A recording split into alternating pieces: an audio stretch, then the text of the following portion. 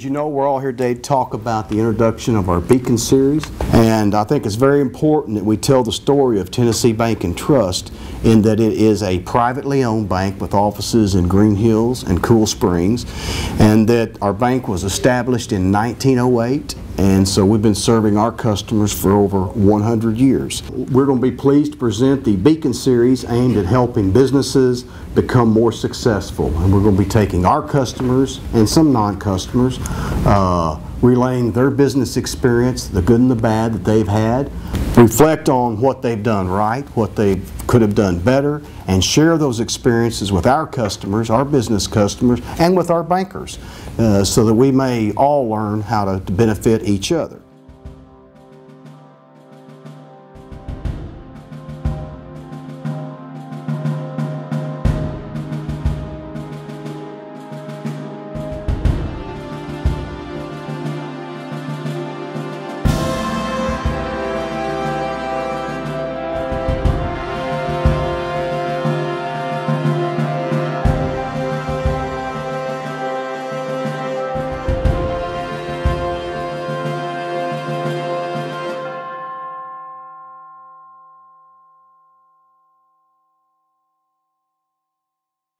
My name is Dan Andrews. I am the Tennessee Market President for Tennessee Bank and Trust, and today is the first session in a series of sessions about Tennessee Bank and Trust on the Beacon Series on business.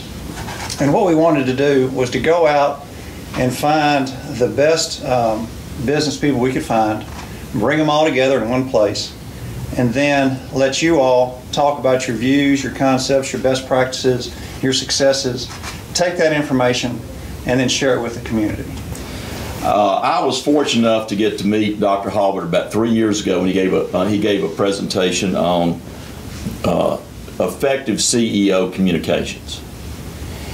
And you can tell when the seminar is smoking is when everybody's taking notes. And 45 seconds into his session, he had the complete attention of the crowd. And I'd like to introduce Dr. Bill Halbert. He'll talk today on how to build winning relationships. Good morning. It is so good to be here with you. And dealing with people is a challenge. Anybody work with people? You have people, if you notice, it is a challenge. And I even put some of the more challenging people in your handout. If you'll open that handout, on page 1 there, you'll see some of the people we work with. And we'll just play with that a little bit to kind of get a feel for who are these people that we work with. See if you see one that stands out. Anybody got one that just stands out in your mind as a critical issue? I'll hear from Tom. Tom, you're wagging your head pretty severely there. You've apparently got somebody there in mind. Who would it be? Give us the list. Jump to conclusion. A jump to conclusion person. Give me another one. What's a person that gives you an issue here? You got one there? Liars. Just really, a pure liar. Well, I don't know if it's more of a character issue. I mean, you got to have truth, and trust to build any organization. So I think liars is sort of a category. They're obviously not from Tennessee. I mean, we won't point in the direction of where that state's located, but we all know it starts with a, I won't even do that. But yeah, that's a difficult person to work with. I was talking to a president of a big company some time ago, and I was interviewing him before his staff.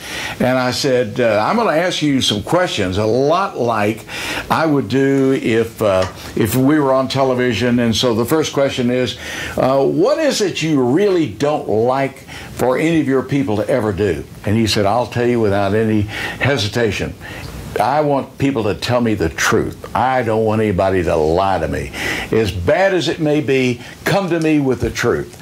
Don't come in and waffle around or hide it or make me have to find it some other way. Come at me with the truth. So I think that's a big one.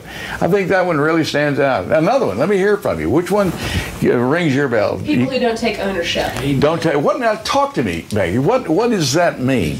They don't take ownership. What are they not doing? They're not taking responsibility. They're assuming that other people are responsible for an outcome. They're possibly living on an island. I understand it's a group decision and everybody's got to be going towards the same goal to achieve it. Right, right. And you can tell a difference. You can tell a difference. We hired a young lady to work in my organization some time ago, and the first day she was there, she began to do some things that she had not been asked to do. She took initiative.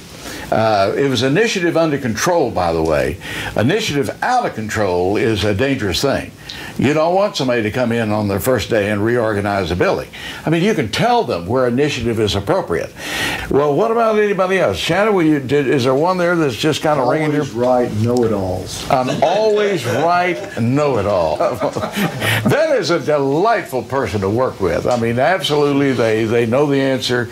Come on around, David. You got one to Secretive. put... Secretive. What does that do? What does that mean? What does that imply? Like they're talking behind your back. They're trying to put a plan together without you knowing about it. Yeah. Yeah. Who did I miss? Did I get everybody right? I want to get you all too, you folks at the bank. People that don't share information. Yeah, yeah. You know, when you do your thing and you're a professional, you have to learn to mask some of those things. You got to be a professional. A professional is a person who can act happy and show that happiness even when they don't feel it. An amateur is a person that couldn't show it even if they did feel like it. So give me a professional any day that can mask the problems, the difficulties, and then come on out as a leader. It does seem that we have a great deal of power in working with people. And if we understand our power, if we understand how to use power with people, then we are able to succeed much beyond things we ever thought about doing. I like to bring executives together like we are today because we'll hear some tips today. I suggest, as is mentioned, that there are two reasons why people work diligently. One is fear and one is respect. When fear dominates an organization, what happens? Talk to me if you would. People shut down. People shut down. What else happens? Sometimes they're afraid to tell the truth. They're afraid to tell the truth. And maybe that's the reason why we have this liar on our previous list. It was Deming, Edwards Deming, the father of total quality management, who said, drive out the fear. He said, if you really want to have an organization that maximizes the competencies of your people, think about where the fear factor is and drive it out. Because right now it's crippling you. It's keeping people from being effective. It's causing folks not to do what they're capable of doing, and you may see them leave your organization, go somewhere else, and one day and you'll see them operating in an entirely different way. And you'll think, what in the world? How did that person change? Well, it's a different culture. Over there, it's okay to be yourself. It's okay to be free, to speak up, to be valued as a person, to disagree without being disagreeable, to talk about things that might be controversial, to bring in opinions that would have been previously overwhelmed. I went into an organization, and when I got to the front door, there was glass on the door. I was going to go in a little window, kind of like at a ticket booth, and I knocked on the door. A young lady came to the door, and she said, yes. And I thought, well, this is quiet. They're keeping everything quiet. And I said, I'm here to see so-and-so. I started talking quiet. And she said, just a minute, have a seat. And I thought, well, you're doing something that requires quietness right now. You know, this is a secretive moment or something. And I sat down, and there was no magazine. There was nothing, just me. And I got real quiet, looked at the fake plants for a while. After a moment or so, she came back. She said, he can see you now. And I thought, okay. So I opened the door, walked through this corridor of all these junior walls, everybody quiet, everybody looking down. Later on, I was talking with someone that had invited me to come to that organization to possibly work with them. And this individual said, now you can see the reason we need your help. And I said, really, is it like that all the time? He said, all day long. People are scared. And I even went into their board meeting. It was the same way. Guess who did the talking? the president, the one person who was in charge. Nobody had a contribution to make. There were no questions. There were only answers like, yes, sir, I will. And so, you know, there was obedience was the name of the game. Boy, you can tell a lot about a company by the culture, by the openness with which people talk. You might think that obedience drives higher output. It does not. It actually works the opposite way. There are studies now that help us to realize that when we can get people to be freed up and to talk and to give their opinions and to feel like they are valued at every level of the organization, that the synergy is far greater. So that's got to happen. How do you do that? I think you do it with respect. I think respect is the way you do it. The two ways that respect works come under the heading of feedback. And it's the tool that you and I take to work every day. Every day we get out of our car and we may or may not have our briefcase. We may or may not have our iPad, our phone, but you got your brain and you got your mouth. And you've got the ability to speak to people that you come in contact with. And I would assert to you, those words that you will be using in contact with your people are the most important tools you will ever use. They are the tools that change behavior. They come under two headings. The first heading, some people refer to it as affirmation, but it's praise. When I meet you, when I talk to you, when I interact with you, I have an impression on you and you on me. Something's going to happen as we talk to each other.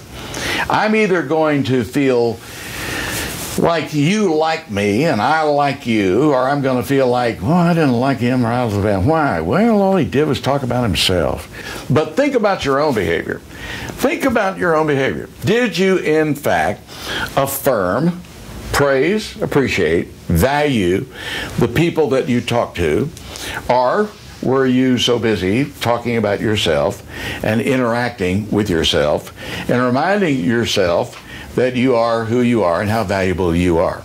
Now, Dale Carnegie, if you're taking notes, you might want to put that name down, is the father, mother who wrote the Bible on all of this. So if you haven't read Dale Carnegie's How to Win Friends and Influence People, you've missed a major part of your life. He refers to this as the famous MFFI principle. Have you ever heard that? MFFI. So what does that stand for? Make me feel important. You got, did you know that, or did I have you set up? All right, okay. Make me feel important.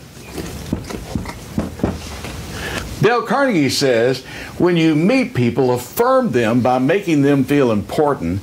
And the way you do that is asking them questions.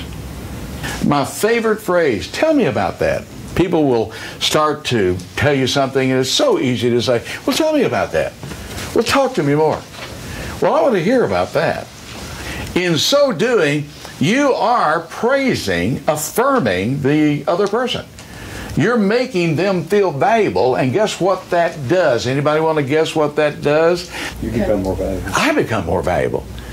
And I do it indirectly. I don't go into it with that as the objective. That's not my plan, and you can tell the difference. You can truly tell where somebody is asking questions in such a way to be placating. Well, tell me about you, Shannon, you little person, you down there in that little chair, and surely you haven't done a lot. I mean, it's not that you're not placating. You are talking down to somebody. You're praising them. What do you think makes praise really valuable? When it's sincere. So, say it again. When it's sincere. How do you know it's sincere? It's a gut feeling. Okay. Stay with that one for a minute. How do you know it's sincere? When it's specific to something someone's done. Yeah. When it's specific to something somebody has actually done. Oh, yeah. How do you know praise is effective? How do you get the biggest punch for praise? And you do it when it occurs. Yeah. When it occurs. Right. You know, it's February. It's time for annual reviews. You know, it seemed to me, if I'm keeping notes, it would be a great time to say, Jack, let me just comment here. I noticed last February you did something a year ago, where it's almost the anniversary. And it's just, I like it, and I just wanted to let you know, I personally value that. How is it? Old news. Old news. Yeah, forgotten. What difference does it make, David? Well, it's not, you don't get the immediate motivation because the time's different. I mean, it's in the past. Some people refer to that as a performance review, and they talk about performance at a time when performance really needs to be addressed on the spot, in close proximity, as fast as you can get to them. As fast as you can get to them. And timeliness may be one of the biggest things. It just may stand out, perhaps bigger, better, more than anything else that we would put on the list. It needs to be specific, for sure. It needs to be separated from negative. Have you ever gotten a statement of praise where, I want to just say this to you. This is something you hear sometime. You did such a good job. Oh, did you hear that word? Let's say it together. You did such a good job. Yeah. Now hear this. Everything before the word but is forgotten. So when you put those two together, negative and positive together, the negative is so strong, it wipes out the positive. The message that they hear is negativity every single time. You talk about a discipline. I'm going to give you one right now. A discipline. When you give somebody a positive comment, stop there. It's tough to do. You will find yourself saying, yeah, but there's some things I've got to say.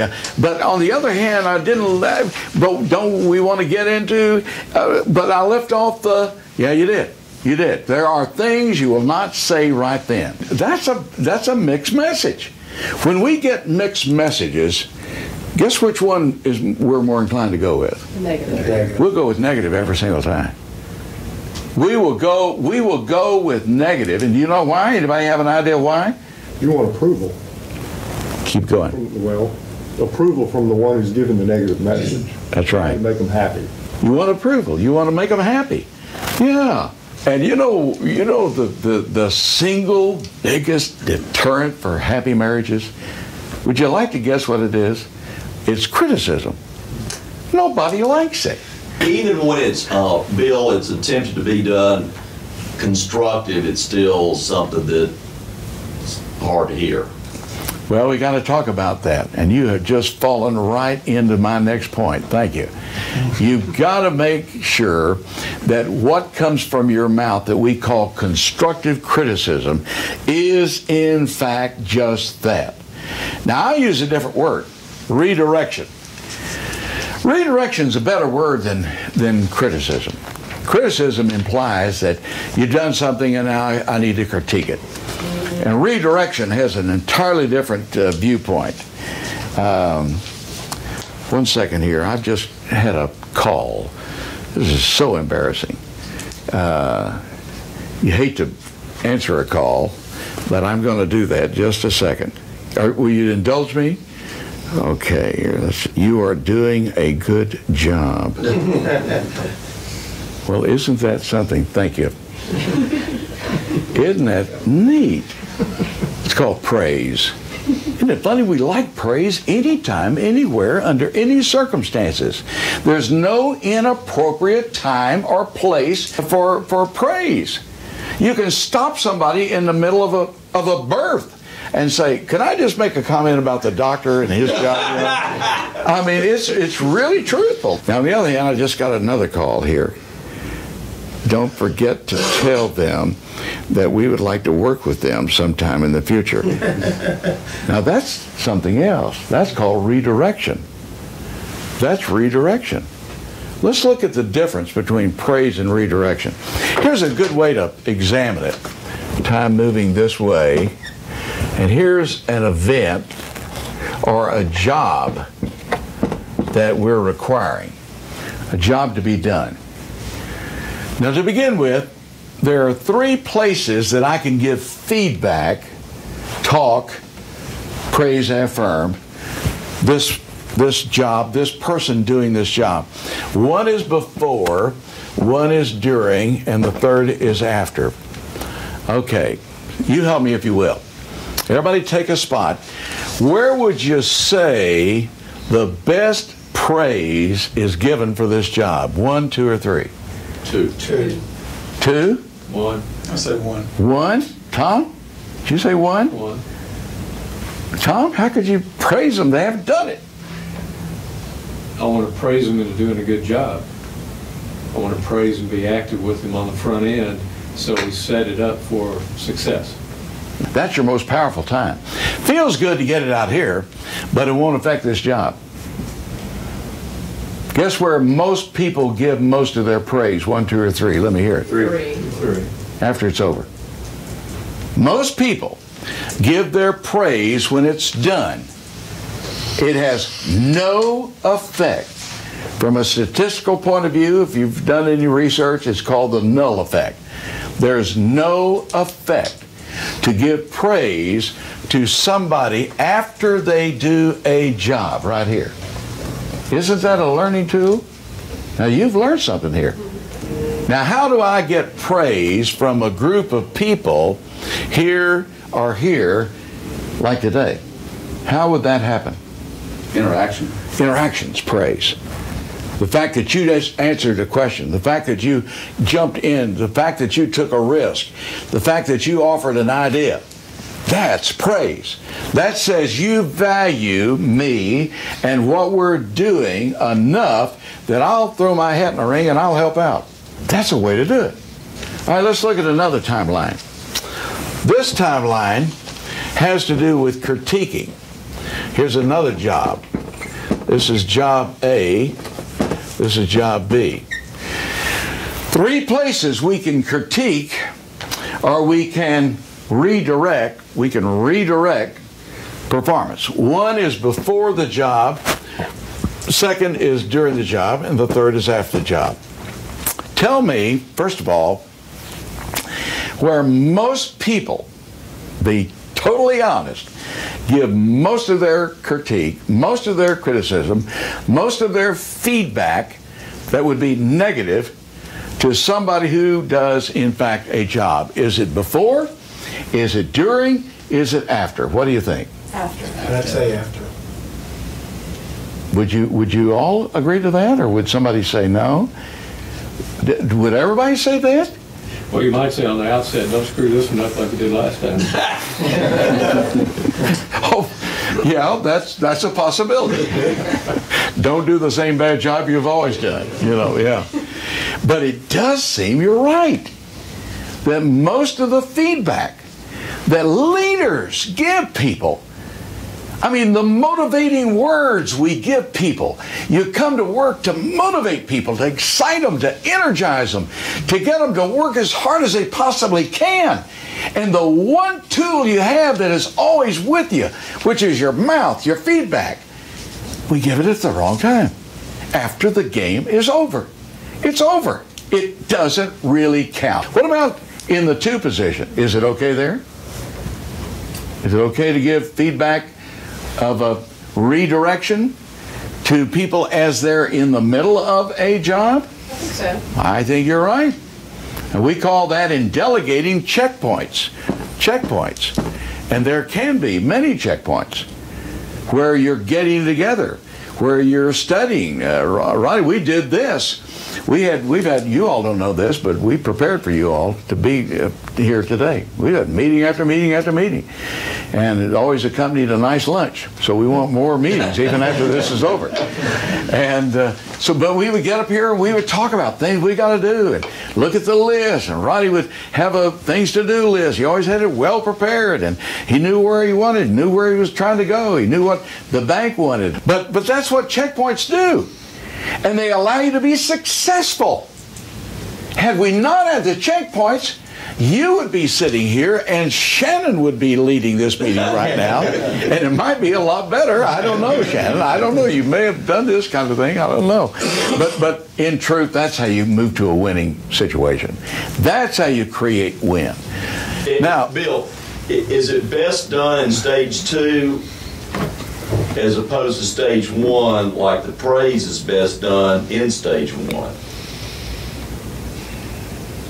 The redirect, is that better than well, stage actually, 2? what happens is when praise is given in stage 1 and redirection is also in stage 1, you're really marrying those two. And it takes on a new word. And I want to teach you this word if you've not heard the word before. It's called pre-calling. Pre-calling. And all of a sudden, you become a pre-call feedback person. It's ironic that feedback seems to imply after the fact, that it's really before the fact. And the best leaders know how to talk to their team before they go onto the field, as opposed to even during the quarter, the timeout, the halftime, and certainly at the end of the game. If you want to be known as a good speech giver, learn to give your speeches before the team plays, not after the team played. A good friend of mine had a daughter that played on this basketball team. Well, here's what happens. After all the games, the girls go back to the locker room, and the coach spends about 30 to 40, maybe even up to an hour, going around the room, chewing out each girl and telling one-on-one each girl in the locker room how bad they played, what they messed up on, what they didn't do, where they were inadequate, what they had to change, and what had to occur before the next game. And I said, well, Lisa, how does that make you feel? How do you handle that? She said, Bill, we just ignore it. Wouldn't it be terrible to be a leader that's just ignored because you picked the wrong time and the wrong way and the wrong technique to talk to people and interact with people? I said, you ignore it? And she said, we're a great team in spite of our coach. Feedback and redirection have to be given. You can't not give it. The worst kind of leaders are those that think they can just glad hand and affirm and pat folks on the back all the time. You can't do that. If I'm working for you, I'm expecting you to invest in me. I hope that after a period of 3, 6, 4 weeks, months, a year, that I will be a stronger person for having worked with you. And I use the term work with you as opposed to work for you. I'm hoping that you will take the time to redirect me and show me some things I can do better and tell me in such a way that I'm turned on so that I can turn back to you and say, thanks, I needed that. You will have to give both, but err on the side of praise. Err on the side of praise. Be known as a leader that if I'm going to do both, and I've got to, I want to do far more praise than I do redirection. It's not the end, but it's the beginning. And the beginning comes when we really do understand the power we have as leaders, top executives, modeling, showing other people how this can be done. It's a simple tool. It's ours for the taking. Good luck. Thank you so much.